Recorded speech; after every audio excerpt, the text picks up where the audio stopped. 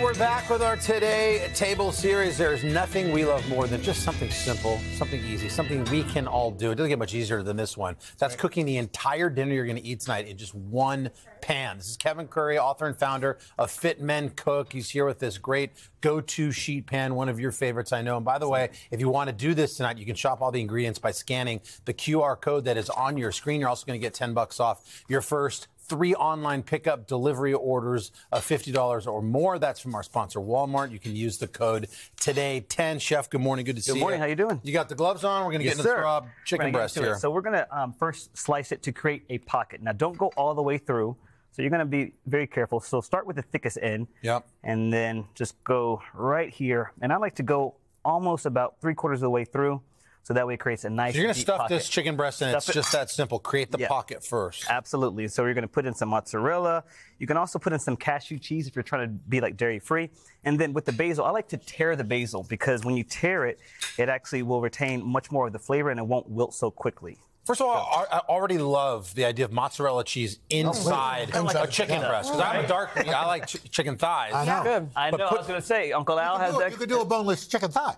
Well, yeah, but it's not thick enough to actually stuff. But you don't need to stuff a chicken thigh. You got to stuff the breast. I guess you do. Well, now you have a new recipe. Okay. It's good? This is very, Chef, yeah. so what did you just put in the basil and the cheese? Yep, and now we're going to season it up. Okay. And we're going to use oil as a binder, so a little bit of olive oil, and then we got some onion powder, some garlic powder, and then you can just use your favorite like dried herb, and it could be, and this is some thyme, but it can be oregano, it could be some Italian seasonings, whatever you got. Salt, pepper, boom. Here you go. Don't forget this. It's got to be seasoned because you don't want It feels that. very flavorful. Yeah. Even for a breast. It does. Over here, no, chicken breast is really lean, so it cooks really quickly. So you want to pick vegetables for your sheet pan that are going to do that too. So cauliflower is a great one to use. Right. You're gonna, and it's cheaper to buy the whole head and just do it yourself with the florette. So do this, boom, easy. And then we're going to add. And by the way, I know potatoes. you love this because it's just versatile. Like whatever your jam is, veggie-wise, you can do. You can put broccoli in there, also stuff that thing. Squash. You don't have to use the cheese, like you said. If dairy issues, whatever. You can Absolutely, it's very versatile that way. And then potatoes, because they take a little bit longer, be sure that you cube these. So these have to be cut in smaller pieces, just like this. Oh wow! So it looks just like this, and then. Sheet pan. This is what I like to do. Don't use another bowl. Just put everything here in the sheet pan. Boom. Boom. Those potatoes will cook at the same time this is Absolutely, done. Wow. because they're smaller. Because they're smaller pieces. That's a pro Okay, tip. so olive oil. Let me take this off.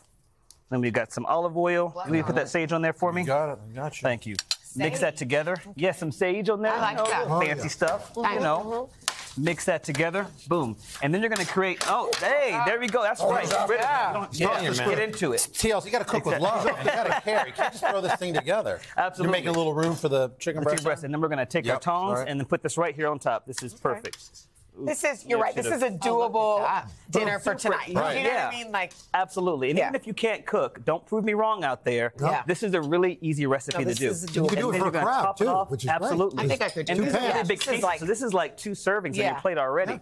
So How long are you going to bake that? for 20 minutes around at 420. Just make sure the chicken is cooked all the way through. Now the bigger this is, you're going to want to make sure it's cooked all the way through, right? would you say So I like to for how long? for 20 minutes. About 20 minutes. It's on the website. I know, look at me, I'm out. It's on the website. I got a question. Yes. If I use a thermometer to check this meat, you want chicken at what, 160 or whatever? 165, yeah. 165. When I put the meat thermometer in the center, I'm hitting like the cheese, right? Because it's No, you put it in this thick part right here. But remember, because you sliced it, it's going to cook a little bit faster because it's like 2 layers now. It's almost kind of like butterflying the chicken. And you can also prep this in the morning if you have people over and then just do this. You're 20 minutes away. This is also a great grilling recipe, too, so you get the smoky flavor of that grilling out. All right, Uncle, I hope you don't have a bite in your mouth. You got birthdays. Hey. I'm good. Kevin's back, by the way. I want to mention quickly in the next hour, QR code, today.com/table. We should mention we earn a small commission on purchases through the links at today.com.